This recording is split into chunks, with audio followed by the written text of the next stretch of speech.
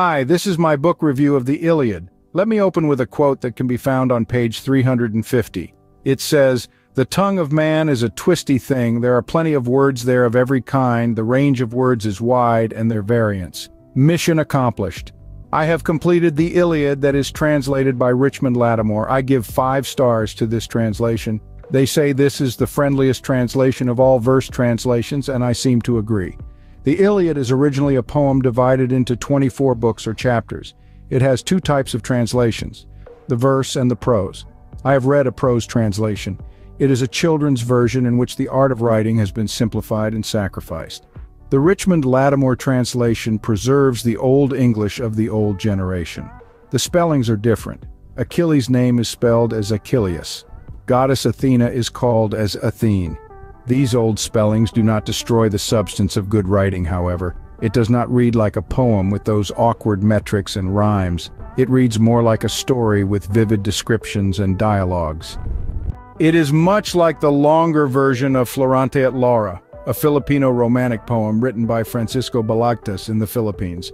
The translation is not the smoothest translation to read, which is understandable. It is made for adult bookworms and students. Also, there are parts that I do not follow. The long dialogues are not written inside the quotation marks.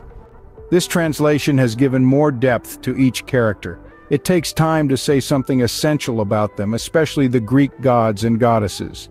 Each book entertains me more when the story focuses on Zeus, Poseidon, or Hera.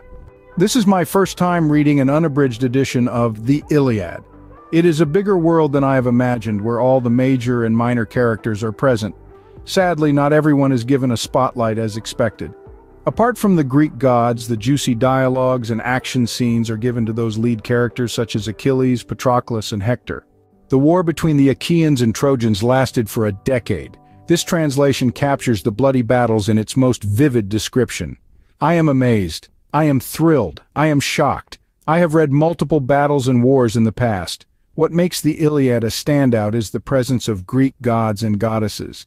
They are not really fighting in flesh. They have powers and they have the ability to put themselves in someone's body. These gods control the outcome of the battles too. Each has a favorite camp to support with. Ares, for example, supports the Trojans. Book 24 ends on a high. It is not the most ambitious endings in fantasy fiction, but it is filled with heart. You tend to realize what a good father can do for his son. There are underwhelming fillers in each book, especially in book 23.